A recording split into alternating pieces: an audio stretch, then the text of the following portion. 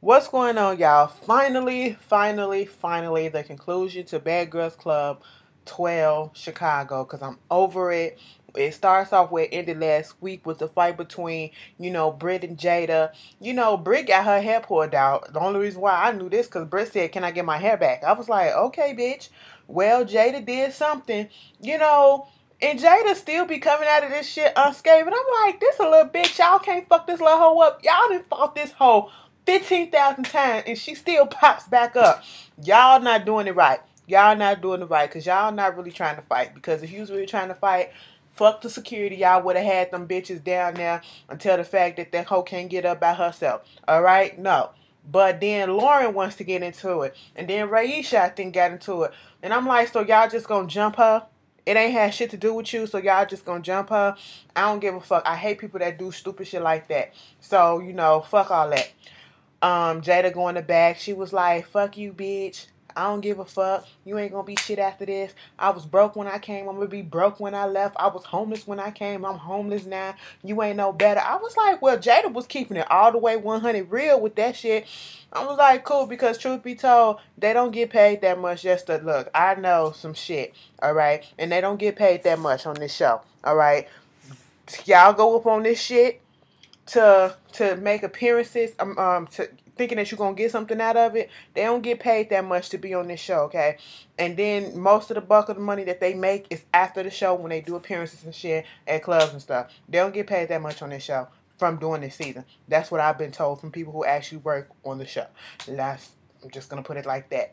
So if that's what you want to do to get on Bad Girls Club, you might as well get your ass a motherfucking 9 to 5 because you better off that way. I'm just saying. But so Britt sit down there, they talking about her anger issues, and Alex talking about, here's an anger voucher. It's like you should have took the advice from Lauren and all this stuff. And Britt was coming at Slim.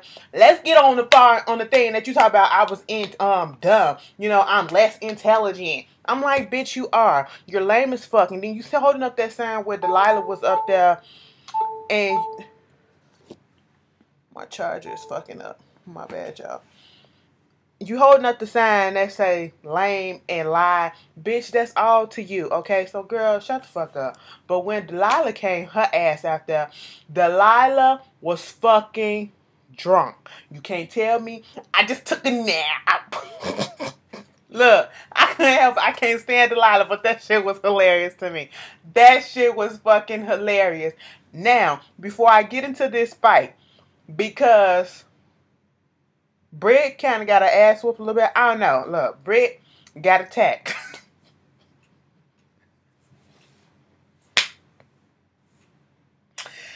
Pause. Because I know y'all be leaving links up in the thing about the interviews that Wesley be doing on A Connection TV. Yes, I know, and yes, I do watch. So you don't need to leave the links or whatever. But if y'all want to get some up-to-date news, if y'all really into Bad Girls Club like that, go follow A Connection TV. He does all those interviews with the Bad Girl Club, the Bad Girls, and all that. And yesterday he put up an interview with Blue. Yesterday or the day before, either way, this week. And then today he has a 2-hour interview up there with Red. And bitch, I was sitting here like, I still don't really like you, and I still don't really vibe with you no more because you just too fucking much. But she was talking sense in the interview, and then she let us in on some stuff like, a whole bunch of stuff is editing, and from what she was saying, and even from what Blue is saying, I do hate the way that they edit out stuff, and it be leaving the audience hanging and making us think that, oh, they did this shit to be malicious, when in actuality it wasn't even that. That's not what it was about. They edit stuff to make it seem to ramp up the drama, and so with this scene where they talking to Delilah lying about how, you know. She didn't say nothing bad to them when they came into the house. And she like, I said you was beautiful. And I was like, girl, it was just so funny. Because she was drunk and she couldn't even have. I just took a nap. Okay? And it was like, bitch, you lied. You was talking about us. You was calling us ghetto this long. You was calling us ghetto. And then you was talking about my roots not being done. And it was like, girl, you even said that she looked like Beyonce. I said, bitch, I knew she was drunk then when she said that. I said, what? Oh, what? Bitch, what? You know? And then she was like, you know, Tanisha trying to get in on it. And it was like, y'all gonna make up. And Britt was like, fuck her, but then it was like, you gonna give me I just want to give you a hug, Britt. Can we give a hug? No, just give me a high five or whatever.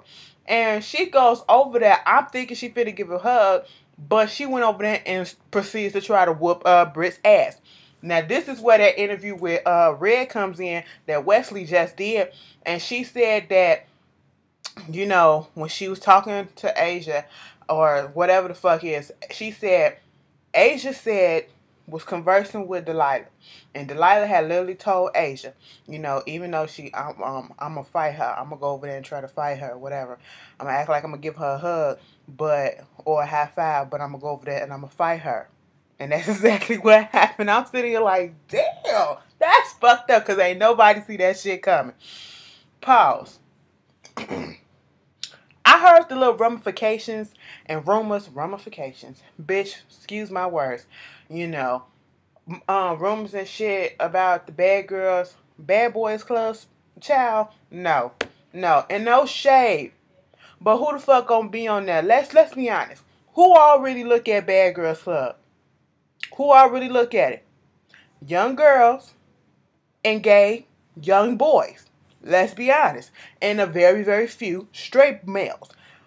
I'm not finna, y'all finna, like, well, I just don't see any straight males being on no bad boys club. And then if that's the case, and we gonna have a whole bunch of gay boys on it, I mean, no shade to my gays, because, you know, that's my community or whatever, but we already got the bad girls club. I'm just saying, no, I'm, really? And then if it is gonna be all gay boys, what if it's all gay boys or whatever, you know, just because it is 2014, and they had a relationships and all that stuff, is America or people really gonna be tuning in to see two dudes kissing and all that? I'm just saying it's a double stand, okay? We can kick it with two girls doing some shit like that, but when it get those, people want to get all up in their feelings and shit. That's how I'm looking at it. So, you know, Delilah did try to, no, she tried to, I don't know what her drunk ass aim was. Like, girl, if you go fight somebody, be clear mind so you can land them punches and you can stand up on your own for a few minutes. Okay, not a couple of seconds. Because, bitch, the security grabbed her ass. And I was like, what type of sloppy ass shit was this, Delilah? I mean, for you, A for effort, but it was still bitch. But, you know, it is the Bad Girls Club, so be prepared for anything.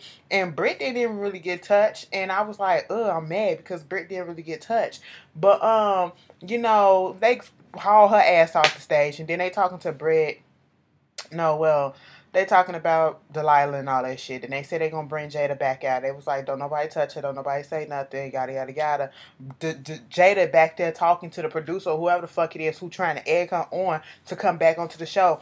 She was like, I gotta be the dumbest bitch up in here to come up out here when all these hoes don't like me. Just the same how it was in the house. And what did I think that it was gonna be any different out here? Now you want me to go back out there, so what? So Red can whip my ass too? Or try to whip my ass? Look, and she did have her face. She was welted up. And if you look at the interview with Wesley with Blue, she said that Blue said she only hit her once, and that was when she hit her in the face. So I think Blue probably was the only one that really landed a punch or something. I don't know. I don't fucking know. Go look at the interview, because when that Diamond and Asia fought, you know, and Jada got involved, Blue was like, she hit her to get her away, because not to fight her, but just to get her fucking away. And that, I guess that's why her face was whatever. She had a little bump right there. It was a little swole. But she did come out there, change some clothes. She took that motherfucking dress with the collar off. And then she put on some pants. I was like, all right. You came how you should have came. Prepared. You know? And she was like, I'm back out here. And what? They was like, Britt, what the fuck was your problem with Jada? Oh, because she lied. You know, because her accent changed and all this changed. And I'm sitting here like, really, Britt? You still sitting here on this fucking stage and you have yet to say a real reason why you don't like this girl. Okay? And they was calling your ass out, talking about some if Tanisha, not Tanisha, if Red didn't like a bitch, then you didn't like a bitch. That's the only reason when it started. And bitch, you are fucking following. I don't give a shit what nobody said, and I don't give a shit about fucking editing. You ain't even proved yourself on this shit yet. Okay? You sitting there talking big or trying to talk big. All you do is fucking talk. You had prime opportunity to fight Jada in the house, alright? Now you get on this show and you trying to prove what? Prove what? That you can back up what you speak? Bitch, it's too fucking late. Okay, we don't give a fuck no more. You's a weak bitch, and then you want to put up a sign saying lame and lie, lame and all this stuff for Jada. Bitch, you lame. You the lamest bitch out of the house. Because when your fucking ass left, we didn't even know and care. Okay, we didn't even remember. When you was there, we didn't fucking remember either. Alright, so girl, sit down and go somewhere. Disrespecting the motherfucking plaid like that. Slap your ass. Look, that little scene with Laura in that Laura in the dressing room, you know, with Britt, it was just like, you know, and I was just like, girl, hush, save it for the stage, because we don't need to see this behind the scenes with you right now. And I fucking love how Jada stood up for her motherfucking self to Brent and was like, bitch, you ain't even motherfucking relevant. And she was, and see, you could tell Jada ain't had no beef with nobody because she kept on saying that shit. Britt just be making up stuff. And Jada was telling her ass to fuck off and she ain't really had no comeback for it. Red comes out, you know, so then they show her little slash show, whatever the fuck. Then they get into, you know, because she owning up to the fact that she heard that they was calling her actress and shit. And, you know, I will say I still don't fuck with the bitch. But from seeing her on the show and then seeing that interview, you could tell that she kind of like trying to change or whatever. And she got a different perspective on shit. But I still don't roll with the bitch. But, because she just not my type of people. She just do too fucking much. But, you know, you trying to say somebody is an actress and all this stuff, and like she said in the interview, the only bitch that actually told her what it was Asia, I think, and, you know, I think Lauren, or one of them, Asia or somebody else, actually told her shit about herself, you know, and the fact that you supposed to be her friend, Blue and Lauren, y'all sitting there saying that she is an actress or whatever, but y'all can never say that shit to her face. And then talking about something, I don't know if I was going to say it to your face, if this was who I was going to get, was you going to be acting and all this shit. Like, what type of fucking excuse is that? Okay? Just talk to the bitch, alright? You could go off camera and talk to the hoe. Like, come on, I ain't got time for that. All this fake shit, but yet you want to call everybody else fake. You want to call Jada fake. You want to call Slim fake. All you hoes doing fake ass shit throughout this whole damn season. Every last one of y'all. So let's be fucking clear on that. So, you know, they talking about that shit. Then they talk about Jada and Red's relationship and lack thereof and why they didn't like each other and yada yada yada. The same redundant ass bullshit. Red don't really know, you know, and then Red saying that Jada was the one coming on to her, and, you know, they showed the clip about her, you know, being in the bed with Jada. I just want to lay with you. Bitch, that was when I was over Red, right there and there. She crushed my heart when I heard, literally, she crushed my heart when she did that shit. And then I was like, girl, you doing too much. And I was liking you at first, but now it was like, that kind of turned me off. But then Tanisha had the audacity.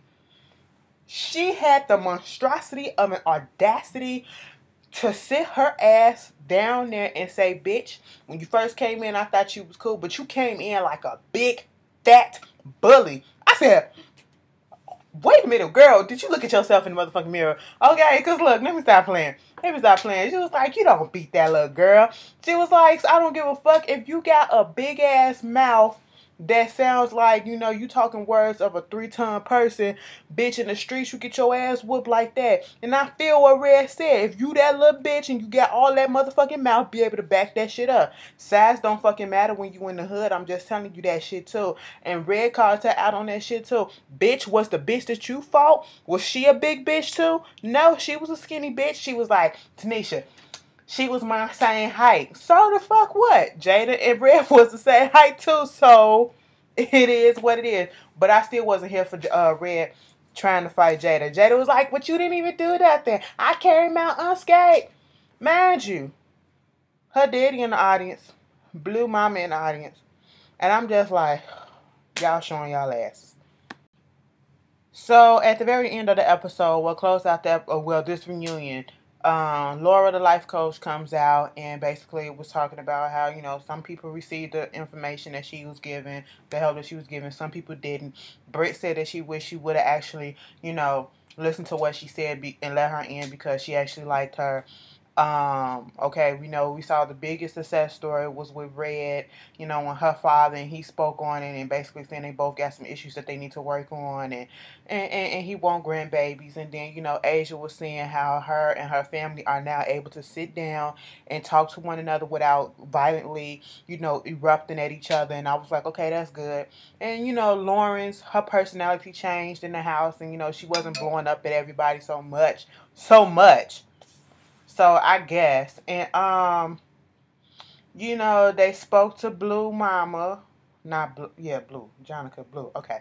They spoke to her mama about the gay thing and she was like, what did you first think about it? She was like, I love you, baby, but I was shocked. And then Blue was like, quit playing. You weren't shocked. She was like, yes, I was, because of the simple fact that she has only 2 daughters. And just 2 months prior, her other daughter told her that she was gay. And, she was like, I accept their lifestyle, but, it hurts because it's like, am I going to ever get grandkids and things of that matter? And Laura was telling her, it's okay to feel this way. You have your right to feel this way, but as long as you still love and support your kids, that's fine.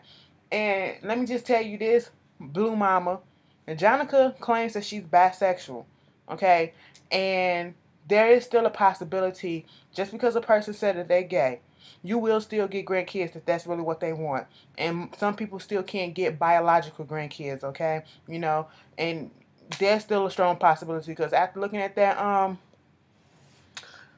don't know, Jonica confuses me a little bit, but she just goes with whatever she wants. So, you still got a possibility. You don't need to hold out hope about, not getting grandkids. But that was basically the end of the season, and they all claim that they'll come back and do it again.